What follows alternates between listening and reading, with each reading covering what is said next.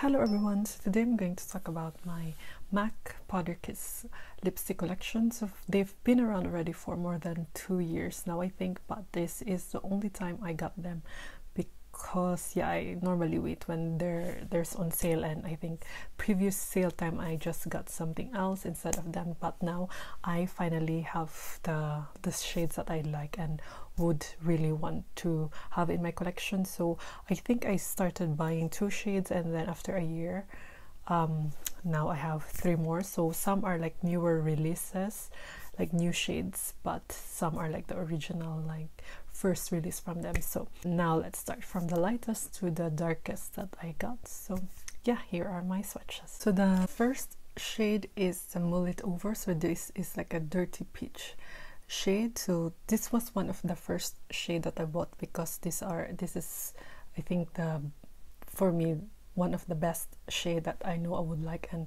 would love to use. So this is really a pretty summer spring shade because it's more like a bright peach kind of shade, and yeah, I think during like spring, summer, most of the looks I go for is this kind of shade. That's why I really love it, and I also like it mixing with other shades like base for like gradient looks. So yeah, I love this shade, and I've been wearing this a lot also when I got it. This is the Mull It Over. So the first shade is Sultry Move. So it's really a pretty like pink brown kind of shade. So this is the perfect shade that normally I look for in a lipstick. So I didn't expect that I would like this much, but basing on the pictures I saw online, I knew I would really like it. So this is one of the shades that I really wanted from this collection. I'm really glad I have it because it's really a pretty kind of shade. Like this is perfect for everyday shade. I know someone asked me about this if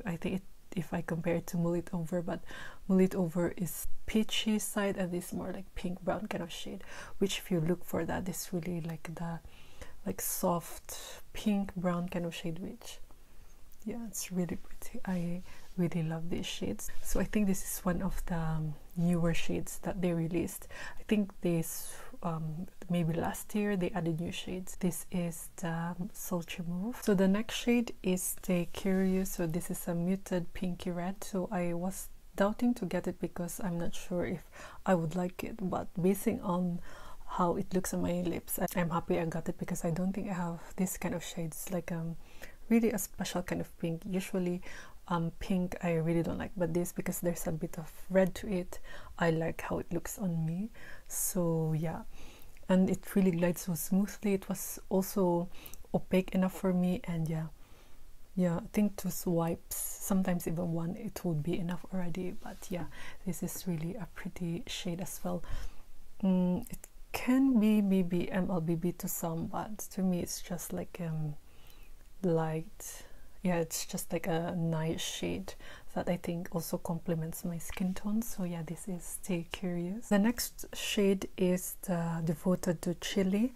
So this is like I think the lighter version of the original Chili from MAC. It's a warm brick red, which I agree. So if I compare it with the Chili, it's like much lighter, and I can use this better than the Chili because Chili is too like in your face kind of shade. But I will show you how it compared with the original Chili, and the Powder Kiss are Devoted to Chili.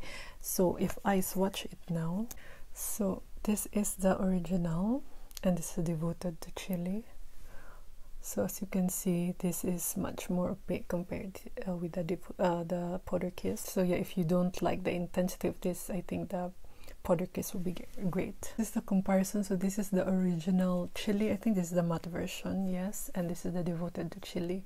So at first I really didn't like this because it's too much for me, but now I'm looking at it, it's almost like the Marrakesh, so I think I can wear this. I thought I would not even want to wear this, but it looks pretty. But even the application, I can really say that the Powder Kiss is really light, and this is much more like a bit heavy kind of formula.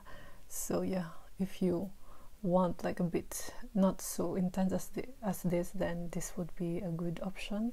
So the last shade is the most unique one from among all my collections. So this is the Burning Love. So This is like a deep and red wine kind of shade. I mainly got this because I don't have it and it looks so like, it's so unique and I might like it, but looking at it now, I don't think there will be like a makeup look that I want to use this. I'm not quite sure yet, but this is really like out of my comfort zone kind of shade. So yeah, I will try if there will be a look that I might want to use this, but if I will never reach for it, I don't think I will keep this in my collection. But yeah, this is really a unique like burgundy kind of shade, because I feel like this look, this shade would, I don't think I would really like it. Let's see if there's an occasion that I need something like this, maybe I will use it, but for now I am not really liking this shade. Yeah, not something I would want to use. So in pictures it really looked so pretty, but on me I don't really like it. I think this looks best with like very light skin tone, or maybe like dark skin tone as well, but like in the middle I don't think. I need to try it more. If I would really not like it, then I would probably not keep it. So yeah, this is Burning Love. So now I will show you my favorite combination with this lipstick. So it's like a gradient lip effect. So I use the Mull It Over as a base, so all over my lips, and then I will apply the Devoted to Chili, mainly focusing on the center part. I layered it as much as I can, so you will see a bit that the center part is a bit darker, and then it will like, it fades to like a lighter shade. So yeah, normally this is the combination I like with this lipstick. It just looks so pretty, and like, yeah, I feel like this kind of lip effect is really like, you look a bit younger when you, I think when you wear it, when you wear your lipsticks like this. So yeah, that is my favorite combination from the MAC Powder Kiss lipstick. So yeah, those were my swatches from all the shades that I got. So I hope it's helpful for you if you're still not decided which one you will get. So yeah, for their description, a matte totally reinvented, delivering a blur of soft focus color. This weightless moisture matte lipstick was developed to replicate backstage technique, blending out edges of matte lipstick for a hazy effect. Its groundbreaking formula contains moisture coated powder pigments that condition and hydrate lips. This result is the zero shine look of a matte lipstick with a cushiony lightweight feel of a balm, which I agree. Fall for the soft touch misty matte kiss of color. So yeah, I noticed that it really gives that blurred effect that normally I like in the edges, so I need to like blend it with my finger, but not with this. I don't really need it. So I really love that they made this like unique kind of formula. Yeah, and I feel like this is really not so mattifying. It's still hydrating and really light on the lips, which I like.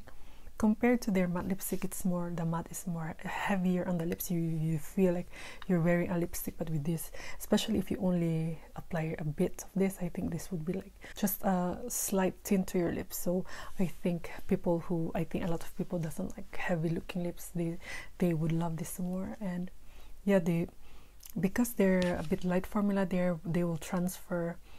And yeah, you just need to apply it, but yeah, most of the lipsticks are that anyway, so I don't have a problem. So yeah, the formula, I love it. They're long lasting like all their MAC lipsticks, and they don't fade or anything like that.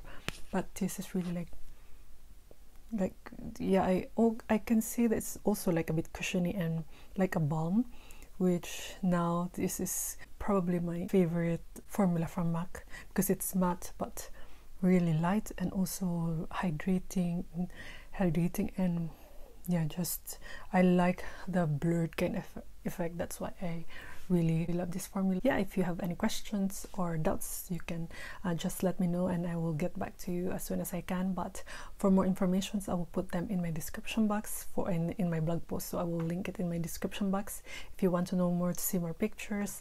And yeah, I hope this video helped you to decide which shade you want. I cannot get all the shades because it's really expensive as well, so normally I wait when they're like 25% or more off with like the online shops here. But if they would release like new shades that would really catch my attention, I might add and update you with my Powder Kiss collection. So yeah, if you find this video helpful, please give this a thumbs up. It will help my channel a lot, and if you could consider subscribing to my channel, it will mean so much to me. So yeah, thank you for watching and hope I see you in my next one. Bye.